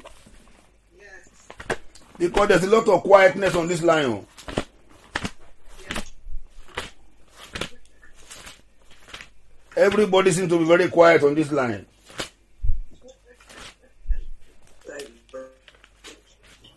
Because all the amens are normally here, I'm not hearing them. Amen. Thank you for encouraging me. Ephesians 5 verse 3. Fornication and all uncleanness, covetousness, let not it be named among you as 1546. Ephesians 5 verse 3. Neither filthiness nor foolish talking, nor coarse jesting, which is not filthy, but rather giving thanks. For this you know that no fornicator, unclean person, nor covetous man, an idolater, has an inheritance in the kingdom of God. Let no one deceive you with empty words, for because of these things the wrath of God is come upon the sons of disobedience. Therefore, do you not be a partaker with them. Amen. So it attracts judgment. You see that? It attracts judgment. When you live right in your relationship, when you honor God in your marriage, God will honor your home. God will honor your togetherness. And so when you do things in a proper way, when you follow his ways, God will always put his hand on your relationship. When you follow his ways. You know why I'm saying so? Is that many people started their marriage on wrong foundation. Many people started their marriage on wrong foundation. And it's time to put it right. And that's why they're having problems. Proverbs and Psalm 11 verse 3. If the foundation be destroyed, what can the righteous do? Is everybody hearing me? Yes. Psalm 11 verse 3. If the foundation be destroyed, what can the righteous do? What can the righteous do? Foundation matters a lot. Foundation, God foundation. Purity foundation. Knowledge foundation. Boundaries foundation. And why am I saying that? Is that many people are not married, but they are not single. Many people, they are not married, but they are not single. I come again. Many people, they are not married, but they are not single. As people that want to wed, or that want to find a partner in life. John chapter 4 verse 16-17. You saw the woman at the well. Jesus met the woman at the well. John chapter 4 verse 16. Jesus said here, John 4 verse 16 and 17. Bible says, the woman at the well. Jesus said to the woman, go and call your husband and come here. And the woman answered and said, I have no husband. And Jesus said to her, you are well said, I have no husband. For you have 5 husbands. And the one whom now you have is not your husband. And that you spoke truly. Jesus told that lady, John chapter 4, 16 to 18. He said, go and call your husband for me. He said, I have the woman said, go and say, I have no husband. Jesus said, no, you have 5 husbands. You know what that means? He said, the one that you are with is not even your husband now. What happened? Those 5 men, they are slept with her. And the spirit of those men have not left her. When you sleep with a man that's not married to you, or a man that's not married to you sleep with you, whether it is same sex or heterosex, whether you sleep with somebody that is not supposed to be, or you sleep with what happened is that something is taken from you every time you do those things. Something from that person comes into you. Something from you is taken to that person. Your dignity, your honor, who you will become tomorrow, is collected at that spot. You know why I say so? Judah slept with Tamar in the Bible, which is the son, which is the wife of his son. And the Bible says about Judah, the scepter shall not depart from Judah until Shiloh come. That's Genesis 49, almost verse 10. That family, they are meant to raise the king in Israel. But because of what Judah did, to go and sleep with the wrong person, he lost the scepter of the king of Israel to the 10th generation. Nobody became a king in that lineage. The first person that became a king in that lineage is David. Judah is meant to produce kings. Genesis 49 verse 10. According to the prophecy on that family. But because of what he did, he lost the scepter of kingship. That's what Jesus was saying to that lady. You have 5 husbands. What does that mean? When people look at you, you have 5 layers of men on you. So until those layers are taken off your life through purity and consecration, you are married, but you are not single. That's why some people, if you have not cleaned up yourself from all those things you have done in time past, there's nobody you will go into a relationship with, you will never settle with them. No matter who you marry. Whether you marry anybody, that marriage does not have a future. Mark it down. You will never settle. Because the spirit of that person, the spirit of so and so you slept with, the spirit of that person is still on your body. Because people don't know that intercourse is not just a physical activity. It's also a spiritual activity. It's a spiritual transaction. Don't go and give your destiny to somebody else. Don't lose your head. So that lady has 5 husbands. That's why you have to consecrate yourself. Get all those spirits off you. The hands of people on you. All the people that you have had things with. Their spirit must depart from you. Or else, you can never find a godly partner. So that is my talk there on courtship. Now the third one I'll talk about, the third lesson is Satan's interest in marriage. Lesson 3. Satan's interest in marriage. Satan's interest in marriage.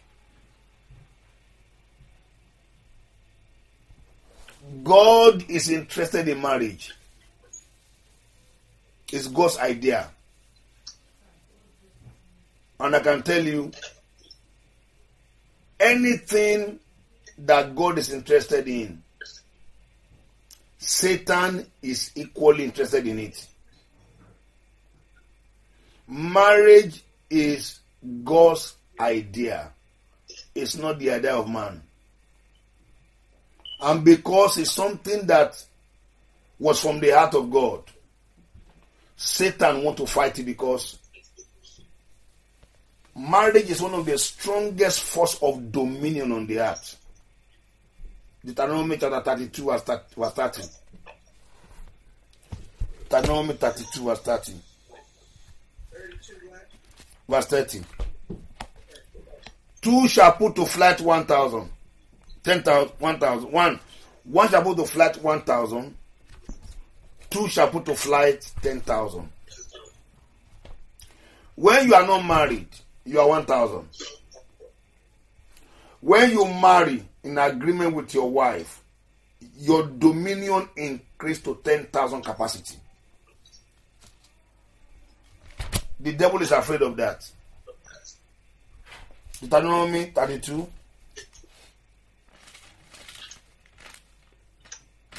Verse 30.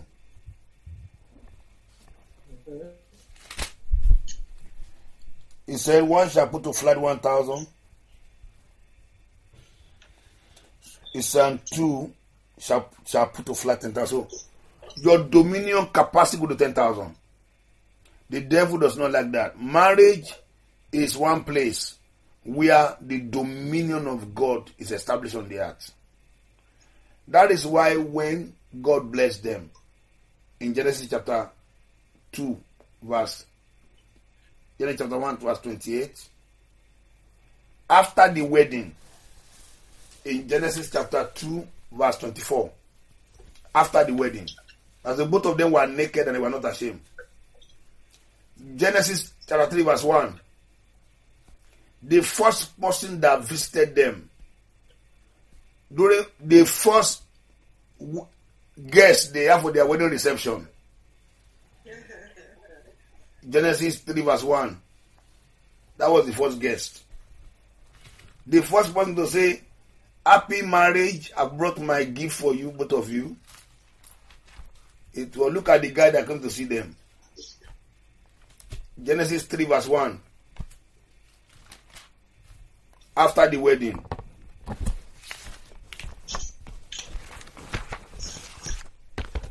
He said,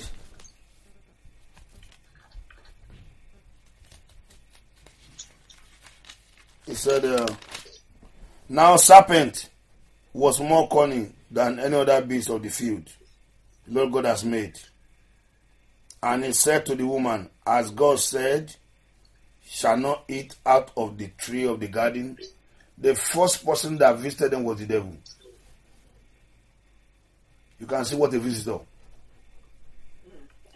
After their wedding, the first person that brought the gift and said, I brought flower from Asda for you, and my card to say happy marriage life, it was the devil. Satan has interest in marriage because he wants to destroy the dominion power that you have there. You know why? Your dominion in marriage is in your agreement. Show me a home where the man and the woman always agree. I show you a marriage that will work in marital dominion. And what's the greatest battle today? It's the battle of agreement. This agreement is the greatest plague Satan always plans between couples. They will argue and argue and argue. It's like argument they're going to get World Cup for it. They never agree on things. That's the moment both of you does not agree on things, what happens? Your dominion power is broken. Agreement is more than prayer. You can't pray together. A home where there's always conflict, all the time, tension, all the time, that house, God's blessing will not stay there. What do I mean? Do you keep a treasure under a leaking roof? Because you can be in a house and not be in a home.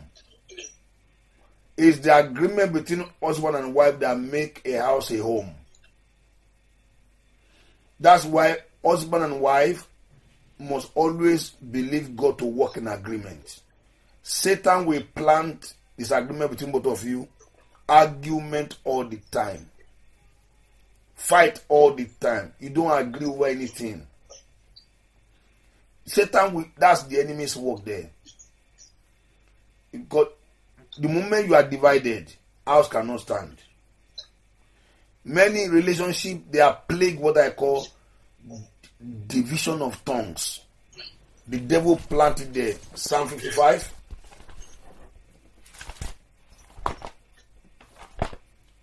Psalm 55.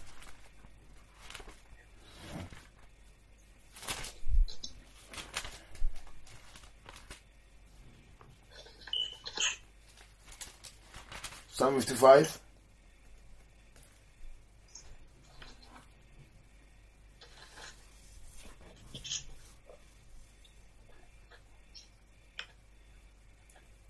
Verse 9. It said, destroy, O Lord, and divide their tongue, for I have seen violence and strife in the city. Any marriage where there's always division, you will see the following things: violence and strife all the time. The moment a husband and wife agrees with each other, you close the door to violence and strife in your marriage. These are the things Satan plants in many marriages that won't allow that home to know the meaning of peace. When the wife will say A, the man is understanding D. When the man says B, she's understanding X. Satan come in between them to misinterpret each other. That is why God has to be involved. If God is not involved in your marriage, Satan will be involved there. Nature abhors vacuum. That's why the Bible says it is that thing that brings the spirit of asunder. What God has joined together, let no man put asunder. There is no divorce without the third party.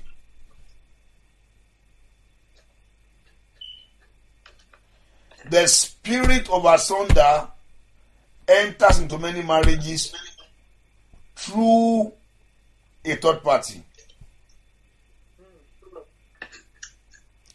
What God has joined, let no man. When you see wife, husband fighting all the time, find out there are influence from outside.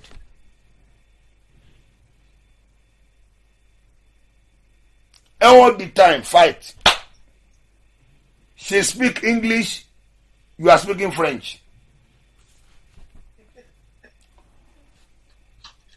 The spirit of asunder is at work in that marriage.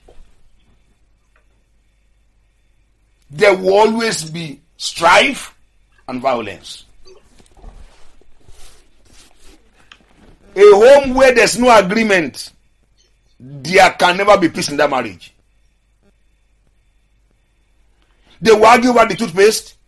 Why did you press the toothpaste in the middle? He said, I can't press the toothpaste the way I want.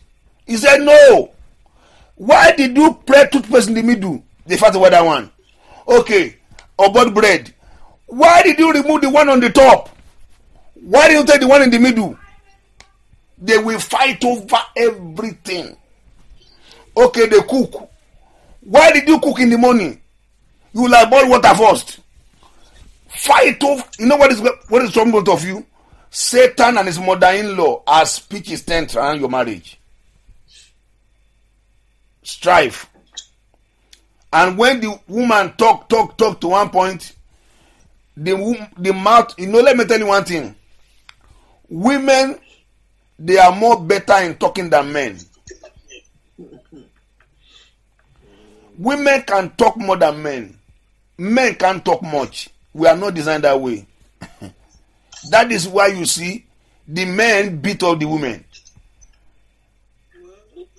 Because the mouth of women they talk better than men. Men does not know how to talk as fast as women. That's where a man can win argument. Women always win. And men cannot stand it. So why is talking blah blah blah blah blah blah blah blah? He's whining the hand of the man. By the time you whining before you boah, because the man cannot meet up the speed. So men are not designed for argument. They don't function that way. That's why when a man is angry, the man will be quiet. When a woman is angry, the woman will talk. How to know an angry woman is the way they talk. When a man is angry, a man will keep quiet. And these are the things a girl or a lady needs to know about a man before you get married. Go and buy books and read the psychology of a man. A man uses the brain of man, we call it left brain. The brain of woman is a right brain. That brain of women is a feeling brain. They interpret it through their feelings. Why men interpret it through logic. When a man is angry, he keeps quiet. Why is he quiet? He's thinking. He's thinking what to say. He's thinking what next thing to do. So you as a person that want to marry, go and read about the psychology of a woman. Women are not like men. The way God made men, God make man from the ground direct. It's out of the man God brought out the woman. So a man is formed, a woman is made. They are two separate things. Let me show you in the Bible. A man is not, that's why you see men, they are more rough in their body. Muscle, six-pack, everywhere. Muscle everywhere. The man is formed. The way a man think, men are always thinking about competition. While ladies are always thinking about opera, sopra film. You know, all this film they were watching. Hey, a woman can follow a television program for 1 month, 5 months. While a man is looking for NFL football, he's looking for soccer to watch. Genesis chapter 2, verse from verse 15. Okay, verse 7. Genesis 2:7. And the Lord God formed man out of the dust of the ground and breathed into him the breath of life.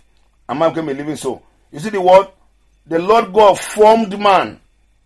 And when it came to Genesis chapter 2:22, it said the rib that the Lord God took from the man, he made into a woman. Look at those two scriptures.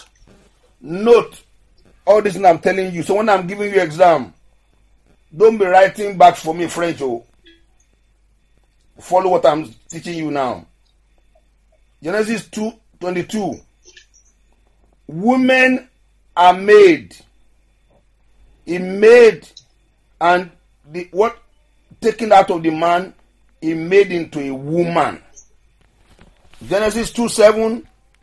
The Lord formed the man out of the dust of the ground. So a man is formed. A woman is made. You see that in your Bible? Can I get a witness? Do you see all that in your Bible, everybody? Yes. All of you, hear me now. When I'm writing exam for you now, that you won't say, Pastor, what did you mean by that? Listen to me now. A man is formed. Yes. A woman is made, like made in China. Yeah.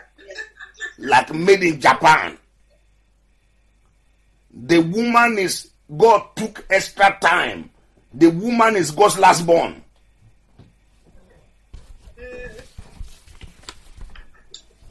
That's why when Adam saw the woman, he said, wow, man. And that is why they call it woman today. So a woman does not think the way a man thinks. A woman has left brain. A man has right brain. So when you now marry, that's why no man is complete, no woman is complete. When you marry properly, your husband is supposed to complete you. Your husband produces the logic of what is missing in your brain. Remember, when Adam slept, the Lord took the rib out of him. So no man is complete. So when you marry a man, you are completing that man. You are completing the missing part in that man. And that's what you must be seeing yourself when you are doing relationship. You will not always see things the same way. For instance now, this is a recording device. If this is what you are looking at, and you read what is at the back, I am looking at what is in the front. When you read what is in the front, you are right. When that person read what is at the back, you are right. Both of us are right. The problem is that we are looking at it from different points. So where does maturity come in? Hear what your partner has said. Be humble enough to receive it. The way you get it is that extend position. You come here, let her go here. Now say, I see. So sometimes when your wife is telling you, don't do it, don't do something, she is seeing what you don't see. As a man, you must be humble enough to listen. Also a woman, when your husband is telling you that thing, don't do it, listen to your husband. Listen to him. I'm going to talk about that's why a man must not marry somebody older than him.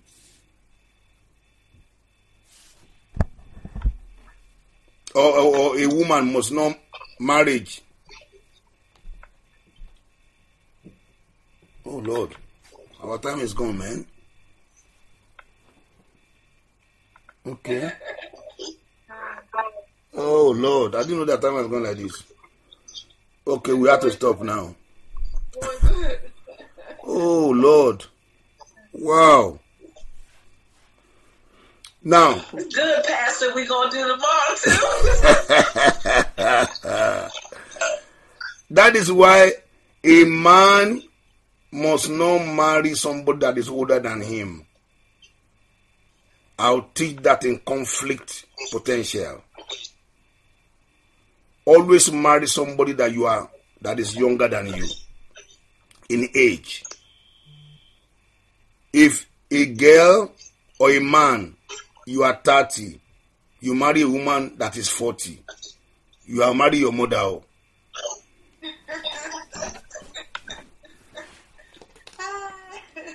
So I'll teach on that in conflict potential.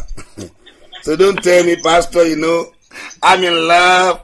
I just love this sugar mommy. Okay, don't worry. You soon become sugar boy.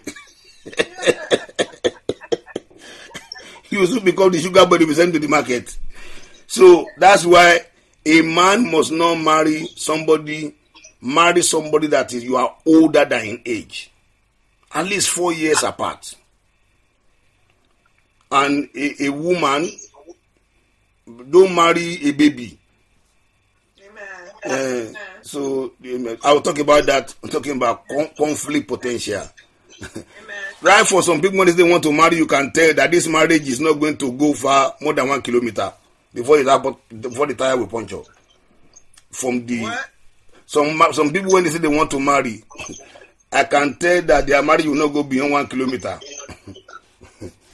Because from what I can see from statistics, that is why before you get married, you need to settle down. It is not for boys. I rest my case here. I will continue the next class. Oh my God. Yeah. So I've taught you 3 lessons. Today, number 1, what is marriage? Number 2, premarital stage. Number 3, Satan's interest in marriage. In all my life of ministry of over 30 years or 25 years, I have never taught on the subject of marriage like I'm teaching right now. Thank you, Pastor. I've never taught anybody like I'm teaching, because we'll be 24 years in marriage this year.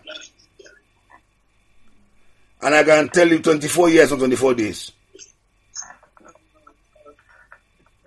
Congratulations. Thank you, Mama. Thank you. Yeah. So I have some very solid advice for anyone that have ears to hear. And if you follow what I'm teaching you by the word of God, you cannot have problem in your marriage. It's not possible. If you follow God's word. So I will continue tomorrow with you guys. I didn't even know that time has gone. You guys, nobody tell me that time has gone. Nope. We want you to keep going. Wow. Thank you, Pastor. Yes, please get these materials. I'm going to send it to you guys. As all of you, I'm talking to you and I'm talking through you. I'll send these teachings to you guys. Pass it on. Our younger people must listen to it. Anybody going to marry around you must settle down and listen. Nobody go to get a license in America or London without going through driving school. People should go through marriage school before they get married, so they can understand what marriage is about, so that the two people can sit down and talk and have very lengthy conversations. Then I can tell you, when they start their journey, it will be, God will honor that relationship as you honor Him. Amen. God's method is never old school, because God is new every day. Amen. Because this book is the oldest book with the latest news. Principles cannot fail. Feeling will fail, not principle. You build on principle. That is relationship built on the rock. The Lord bless you all. I love you all. Thank you, Pastor. So we will continue tomorrow. I want to get the notes. God bless you.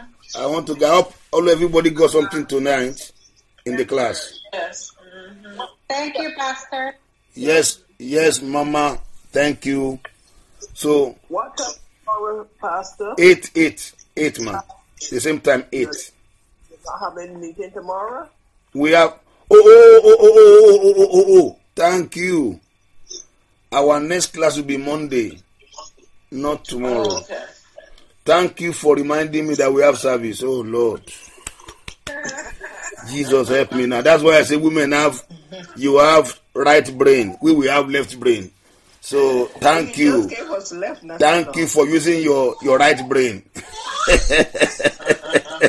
That is why you see the car. Car always have left mirror and side mirror, and God is the witness in the middle. When you are driving a car, God is the witness, central mirror, right mirror, left mirror. So that's why it's good to always ask your wife, what do you think about this? Both of you put your mind together. She will check it with the right mirror. You will check it with the left mirror. And when you drive with left mirror and side mirror, you can never make mistake like this. No. It's like that. Hello, you can. Pastor. Eh? What time? But tomorrow is Friday, sir. We have. There's no Bible school tomorrow until Monday. But the church service tomorrow is 7 p.m. Because no Bible school, no. That's why I say I forgot. Okay. Mama Jacqueline has corrected me with their right brain. That look, we have service tomorrow, and so that is, they will always see what you don't see. They always see what you don't see. That's why a woman and a man, when they are together, they unite. Oh my God, the devil is in trouble. Devil is in trouble. Aye. That's what the devil is afraid of. Satan is afraid of marriage. Hey, when you see a man and a woman, they agree, they pray together. Hey, we put that on his head. It don't finish. Oh, they are finishing. Hey, when they pray, oh, it is bomb. When a man and a woman agree in God, Satan is doomed. That's why he always create fight between both of you to fight all the time. When you are fighting, say, fight. He wants you to fight because he knows that your fighting gives him room to operate. So when your husband is talking, you don't want to get angry. You are trying to be patient. You are not stupid. You know what you are doing. You don't want to give the devil a chance in your home. But they say 1, you say 10. Before the man say A, you are saying A, B, C, W, W, O. Before you say the man say 1, you say 2, 3, 4, 5, 5, 5. Ah, trouble is coming. Trouble is on the way. The devil that want to trouble you is doing press up. So that is it. So God bless you. Have a wonderful class. Have a blessed time. Bye-bye. So let's pray. Lord, thank you for everybody. Bless everybody in this class. Let one rest over them. In Jesus' name we have prayed. Amen. Bless you. Bye-bye. Amen. So see you. Your class is on Monday. Monday, 8 p.m. on Monday. We have a test for the last class. The last class, yes. It will be sent. Okay. It will be sent. Yeah, that one will be sent. All right. It will be sent, yes. Well, so all of you, for the class, is on Monday. We all meet for service tomorrow by 7. God bless you. Bye-bye.